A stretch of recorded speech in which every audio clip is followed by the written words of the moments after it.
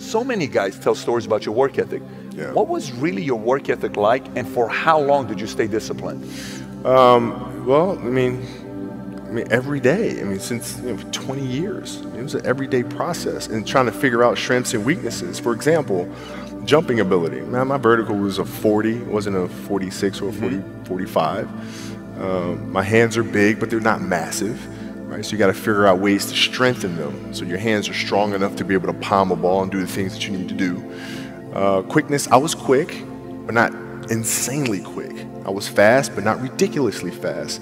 Right? So I had to rely on skill a lot more. I had to rely on angles a lot more. I had to study the game a lot more. And but I enjoyed it though. So like from the time I can remember when I started watching the game, I studied the game, and it just never changed. It's a good separation for me, emotionally, to be able to put myself in a place where at practice or when I'm training or during games, I switch my mind to something else. I switch my mode into something else, right? For me, it's the equivalent of Maximus, Decimus, Meridius, and Gladiator picking up the dirt, smelling the dirt. It's go time. Right? So that was my mental switch. It was like an actor getting ready for a film. You got to put yourself in that cage. When you're in that cage, you are that character. And then when you leave there, it's something completely different. But when I'm in that cage, bro, don't touch me, don't talk to me. How did you get mentally and emotionally so strong where it doesn't bother you? Well, you got to look at the reality of the situation. Like for me, it's not, you kind of got to get over yourself. It's not about you, man. Like, oh, okay, you feel embarrassed. You're not that important. Get over yourself. That's where you go. Get over yourself, right? Like you're worried about how people may perceive you, and like you're walking around and it's embarrassing because you shot 5 air balls. Get over yourself, right? And then after that, it's okay, well, why did those air balls happen? Got it. High school, year before, we played 35 games, max, right? Week in between, spaced out, plenty of time to rest. In the NBA, it's back to back to back to back to back to back to back. I didn't have the legs. So you look at the shot, every shot was online.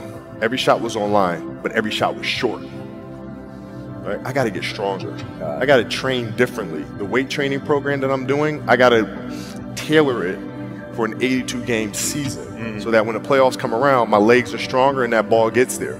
So I look at it with rationale and say, okay, well, the reason why I shot air balls is because my legs aren't there. I go, well, next year they'll be there. That was it. Were there some names that you looked at and says, these 3 guys are as crazy as I am? At the time, I deal with what I've referred to as Goat Mountain. I went to Goat Mountain and I talked to Magic, Michael, Bird, Hakeem Olajuwon, Jerry West, Oscar Robinson, Bill Russell.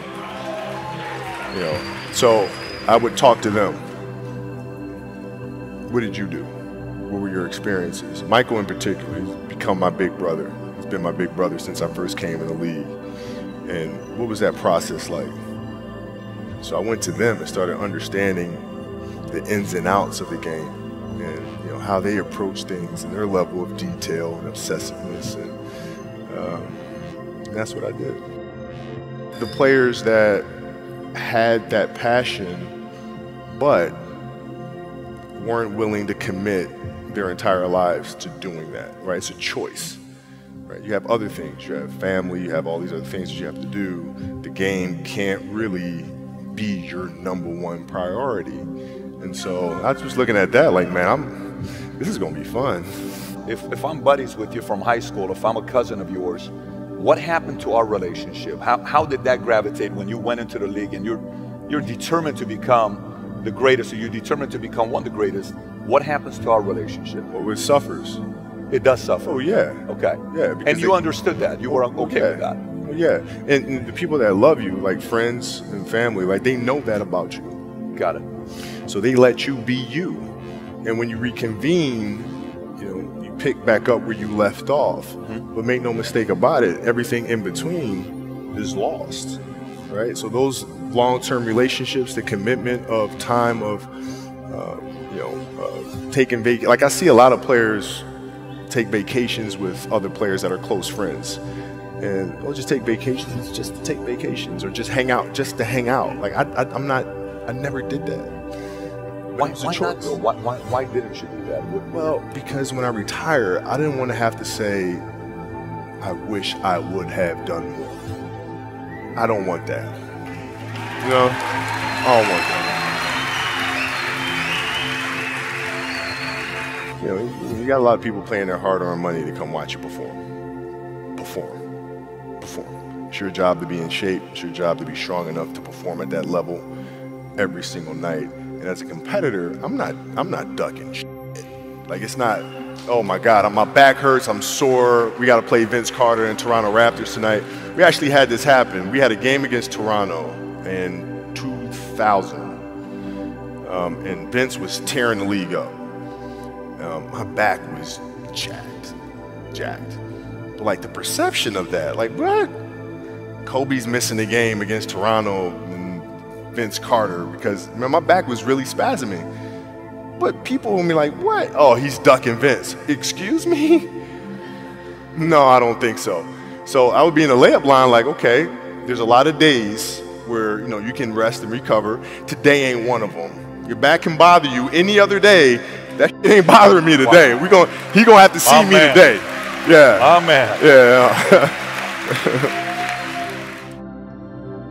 If you're looking at a big investments you got to make, what is the decision-making process there? Do you call? Is there first you do your own research? You take this much time. You call an advisor. Is there a system you follow? It's pretty simple for me. It's do you understand the business? Is it a business that you can help in some form or fashion? What are the barriers of entry to that business? And then the entrepreneurs themselves, the company itself. Right? Do they have a culture that you believe is sustainable? Are these leaders people that you believe in? Are they people that are obsessives?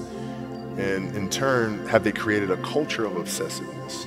So I tend to look at those 4 factors, and that's it. That's big right there. Same determination. What's your current work schedule look like today? It's different because I personally am not writing every word of the novels. I am not animating the films. What I have to do now is make sure that the people that we bring in, these obsessives that we bring in, are challenging themselves to do the best job that they think they can do. That's what I'm there for, is for them to constantly look in the mirror and self-assess and challenge themselves. If we have a project and you're saying, okay, I can do that, that's not the project we want. The projects that say, I don't know if I can animate that. I don't know how to write that story. I don't know how to do that. Those are the things we want, because through that curiosity, you'll reach a level that you didn't think was possible. And so running the studio, that's what I'm doing. You're playing against the Golden State Warriors. Score is 107-109. You guys are close to getting into the playoffs. You know exactly what happens in the game. You go up, you're about to take your shot, and then all of a sudden, boom, Achilles happens, right? He went and hit the free throws, and then you walked off the stage. Yeah. You got the surgery done. I went in the trainer's room, my kids are in there, and you know, they're looking at you and stuff, and I'm looking at them, and I'm like, you know, it's all right, Dad's gonna be all right. It'll be fine. It'll be all right. It'll be all right. It'll be all right. And as a parent, you gotta set the example. You gotta set the example. This is another obstacle. This obstacle cannot define me. It's not gonna cripple me. It's not gonna be responsible for me stepping away for the game that I love. I'm gonna step away on my own terms. And that's when the decision was made that, you know what? I'm doing it. I'm doing it. You're a freaking beast, man. Yeah.